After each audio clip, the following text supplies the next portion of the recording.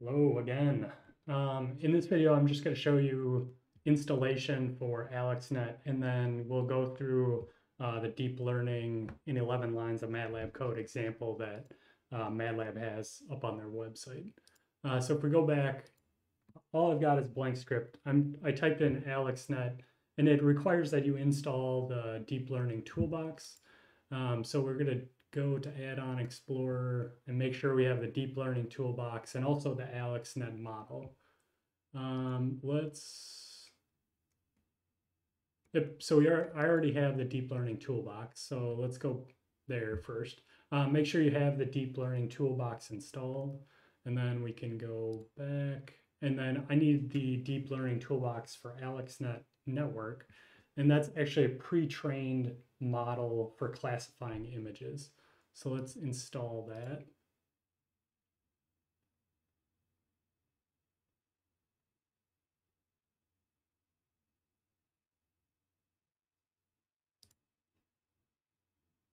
Pause while it does this. All right, so I got Alexnet installed now. I can close that and then come back. And really I could run that same command again. And this time it would actually work. Let's double check. So it creates, essentially imports the model and gets everything ready so that we can use it. So let's go over to the example and cut and paste that into our demo. So what it's doing is it's taking or finding out what the current camera is, and grabbing that webcam, which I have to change because I've got a bunch of different cameras set up. I've got a really mediocre webcam that I'm going to use specifically for this. So I think I have to use the webcam list. Oh yeah. So let me run.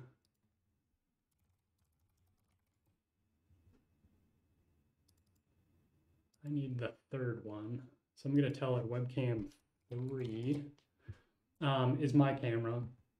You can use just the standard or the no argument one. Let's double check that can handle a numerical argument. Device number, good. All right, and then it creates a new instance of the Alexnet class. So we have the Alexnet object. It tells the camera to take a snapshot.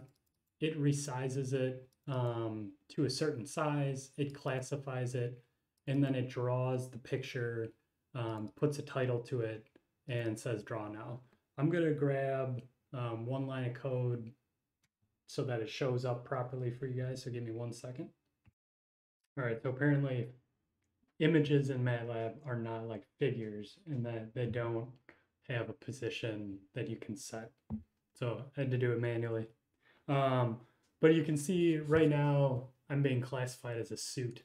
But if I hold something else up in front of it, this is a hand blower. Oh, remote control, getting closer. What if I hold up my keyboard?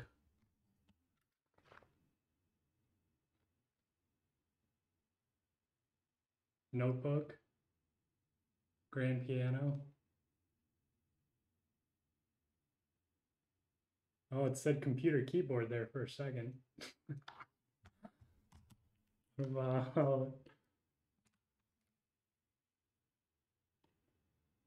Cowboy hat? No. Maybe I need to get out of there. Pencil, come on. Hand blower. Shower can. What a 9-volt battery.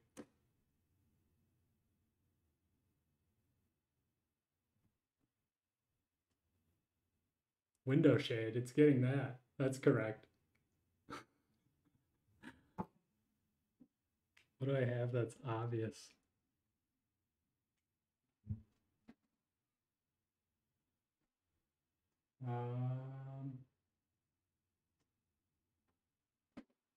Give me a second. Not gonna lie, I don't think I have anything in here that will be correctly classified other than my potentially computer keyboard. Grand piano, no? Come on, you can do it.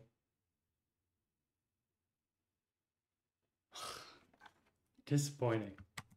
So let's try some images. So that's Alexnet with your webcam, right?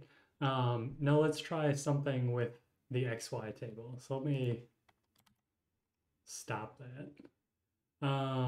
Instead of, hopefully, oh yeah, that's a pretty good, funny image to stay on. So instead of the webcam, because we're using the simulator, I built in 2 image sets into the MechaGod software that you can use, or the XY table will grab from that directory. So we can modify this instead of the webcam. We're going to do something a little different. We're going to create a new X. Let's say my XY is equal to XYTable. So just like we did before, I'm going to specify com99. And then there's 2 options. One is random photos, and the other one is food list. So random photos and food list. So let's say, which one? Food list. One of them only shows up, the random photos, when you start up the XY table. It puts 4 photos randomly on the XY table, and you have to like scan it to find them. Whereas the food list, whenever you request a photo, it will give you a new photo. So let's do that. So we have an XY table now, XY table object. So instead of camera.snapshot, I'm going to say myxy.take snapshot, and then comment that out. I believe it's take snapshot. Let's check my website.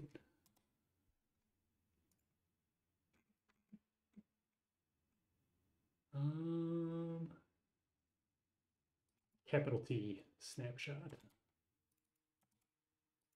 Okay. So we take a snapshot, and that's going to return a photo, which it's then going to resize and classify. Now, I'm going to have a delay for a second afterwards, because otherwise it's going to cycle through random food images. But let's wait. Let's do a pause for 4 seconds. Now let's run this. So it creates a new XY object.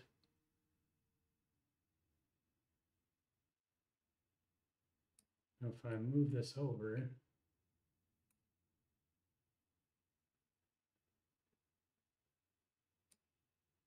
that is not a candle. It's an upside down set of pancakes. MATLAB's displaying them weird. Butternut squash, close. It is very starchy. Pizza. That's not a tennis ball. It's got an orange on there. Cheeseburger again. So it does the popular food items pretty well. I don't see a strawberry in there. Come on, that's an Idaho potato right there if I've ever seen one. So it'll cycle through and to do it. Granny Smith, come on, that's an avocado. But you can see with the larger the image set kind of input that you have for training the neural network, the better it's going to be at classifying some of these photos. And the random photo list is actually even more, like, it includes animals as well.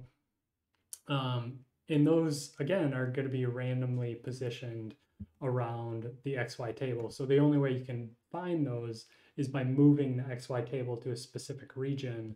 And within that region, an image will show up. Otherwise, you'll get a black photo.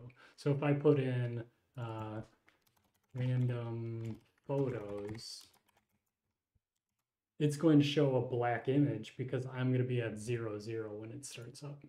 So let's run that.